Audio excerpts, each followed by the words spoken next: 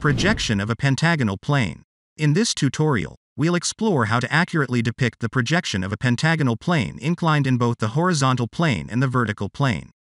Let's dive into an example. Draw the projections of a regular pentagon of 50 mm side, having its surface inclined at 40 degrees to HP and a side parallel to HP, and inclined at an angle of 50 degrees to the VP. Let's understand this visually in a three-dimensional view. The question states a pentagon with a 50 mm side, its surface inclined at 40 degrees to the horizontal plane, and one of its sides parallel to the HP. We can see in this 3D view how the pentagon will appear.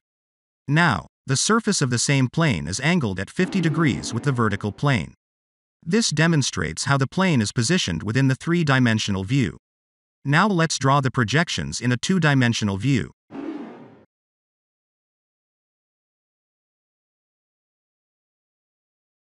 Steps in the drawing. 1. Drawing the true shape of the and true length of the shape. 2. Inclining the plane to HP. 3. Inclining the plane to VP. This line, labeled as XY, serves as our reference line. In step 1, when drawing the true shape of the plane, the first task is to determine its placement. As indicated in the question, the surface is inclined to the horizontal plane, indicating that the true shape of the pentagon will reside on the HP, below the XY reference line. Once we've established where to draw the pentagon, the next consideration is its orientation. There are two possible orientations, one with a side perpendicular to the reference line, or with a corner at a line perpendicular to the reference line. Examining the question, we note the mention of a side parallel to the HP. This indicates that we should draw the pentagon in this orientation. If the scenario had described a point resting on the HP, we would have drawn the pentagon in this orientation. I hope this clarification resolves any initial uncertainties regarding where to draw the true shape and its orientation. Let's begin by drawing the pentagon.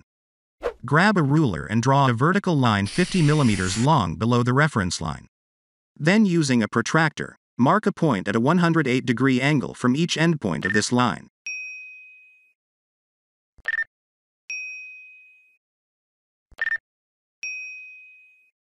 Connect these points to form the sides of the pentagon.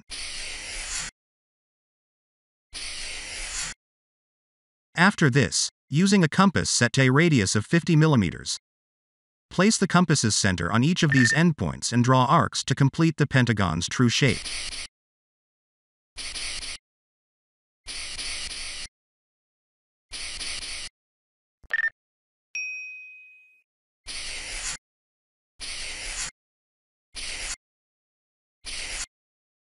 Label the corners of the pentagon accordingly. Next, we need to obtain the front view of the pentagon. To do this, project lines from each corner of the pentagon as illustrated. Draw a horizontal line on the reference line.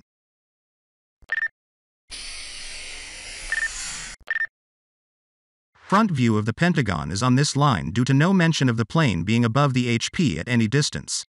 Since one side is parallel to the HP, it indicates that the side is resting on the HP. This gives us the front view of the pentagon. Proceed to label the points as follows: A', B', C', D', and E'. Next, we will move on to step number 2, which is to incline the plane at 40 degrees to horizontal. To do so, we will first incline the front view of the plane at 40 degrees, and using its projections we will draw its top view below the reference line. Mark a point on the reference line, designating it as A', E'. Using a protractor, mark a point at a 40-degree angle from this reference point, and draw a line connecting these 2 points to establish the inclination. Next, adjust the compass to the length of the front view and cut an arc,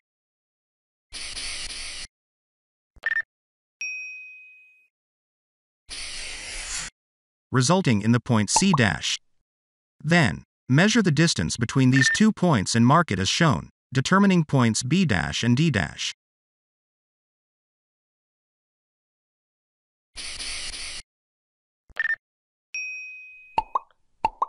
This completes the front view of the plane when inclined to the HP. To draw the top view, project lines from each of the points as indicated.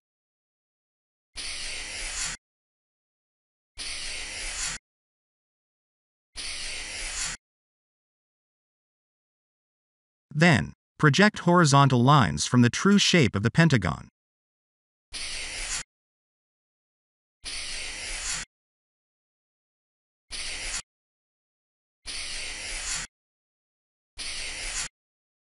The intersection of these lines will provide us with new points, enabling the drawing of the top view of the inclined plane. The intersection of line A-E- with horizontal line A gives point A. Similarly, the intersection of these lines gives point E. These intersections also provide points B and D respectively, while the intersection of these lines gives point C. By joining these points, we will obtain the top view of the pentagon inclined at a 40-degree angle with the horizontal plane.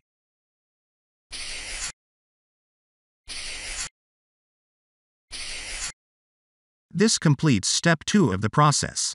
Now, we can proceed to the final step, which involves inclining the plane that is already inclined with the horizontal plane towards the vertical plane.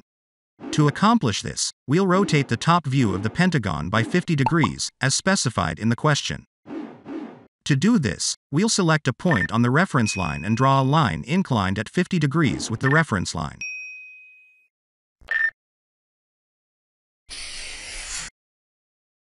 Then, we'll draw the pentagon on this inclined line. Mark a point on this line, designating it as point A. Subsequently, take a compass adjusted to the length between points A and E, and using point A as the center, cut an arc on the inclined line. This will determine the position of point E. Now, adjust the compass to the distance between points A and C, and cut an arc using point A as the center. Then, adjust it to the length between points E and C, which will be the same. Using point E as the center, cut an arc as shown, establishing the position of point C. Afterwards, adjust the compass to the length between points C and D, since the distance between points C and B is also the same. Use point C as the center to cut an arc as indicated. Finally, adjust the compass to this length, and using points A and E as centers, cut the arcs as shown. This process determines all the required points of the pentagon. Join these points to obtain the top view of the pentagon inclined at both the HP and VP.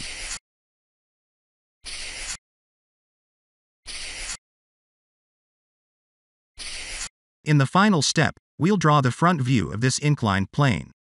To achieve this, project vertical lines upwards from all the previously determined points as illustrated.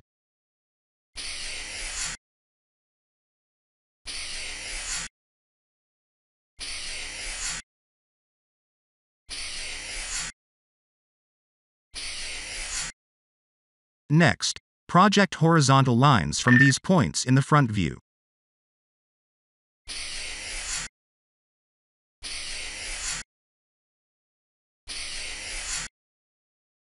The intersection of these lines will give us point A dash. These lines will determine point B dash, while others will identify points D dash, C dash, and E dash.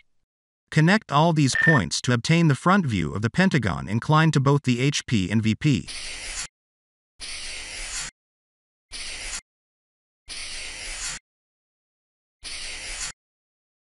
This completes the process of drawing the plane inclined to both the HP and VP. I trust this video has provided clarity on how to draw a plane inclined to both the HP and VP. This same principle can be applied to all other shapes as well. If you found this video helpful, please click on the like button, and if you're new to my channel ADTW Study, don't forget to subscribe for more content. Additionally, if you're interested in joining my complete course on engineering drawing, you can visit my website at adtwstudy.com. Thank you for watching.